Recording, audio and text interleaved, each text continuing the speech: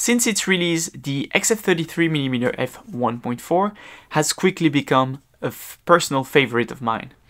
I was taking it everywhere, using it every time I could basically, and it also is my favorite for good reasons because of its amazing image quality, its sharpness, also the fact that it is quite compact, easy to use, and overall extremely versatile.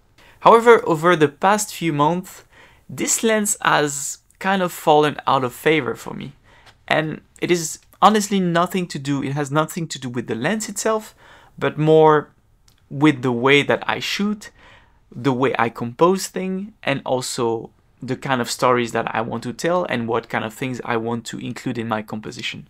So here is why the XF18mm f1.4 has now become my favorite Fujifilm native lens.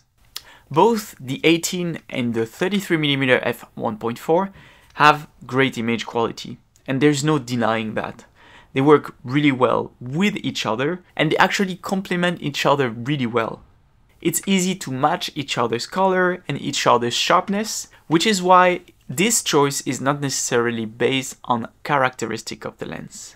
But for me, the main advantage of the 18mm f1.4 is its focal length. 18 in the APS-C world is the 27 equivalent in the full frame 35mm. And as I have been focusing more and more on video in the past year, I would say that this focal length has been a very useful and also a focal length that I gravitate more and more towards, because that focal length allows me to include a lot in the frame, but not too much at the same time, so that it's clear what is my subject, while you can also understand what I want to show you around with the environment, which is not necessarily the case with the 33mm f1.4. Whether I'm doing video or whether I'm shooting the streets of Tokyo, I really feel like the 27mm has been my better companion over the last year. But again, that has nothing to do with the lens itself. The 33mm and the 18mm are both great lenses. However, with my style of shooting and the way I compose things, the 18mm has been just a better fit, which is why I gravitated more towards it recently and why I just want to put it on my camera and it just stay there all the time. If I'm not shooting close-up portraits and if I'm shooting environment portrait, I would go for the 18mm f1.4. If I'm going in the streets lately, most likely I would go with the 18mm f1.4. For the videos that I shoot on this channel, usually, now I'm holding it in my hands, but I would also go for the 18mm f1.4.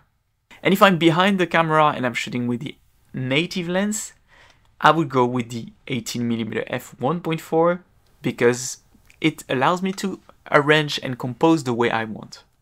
So yeah, for the past 2 years or so, I forgot when it was released, I've been saying that this has been my favorite lens, but definitely the 18mm f1.4 has won me over as my favorite Fuji lens. Let me know down in the comment which one is yours, and I'll see you in the next one.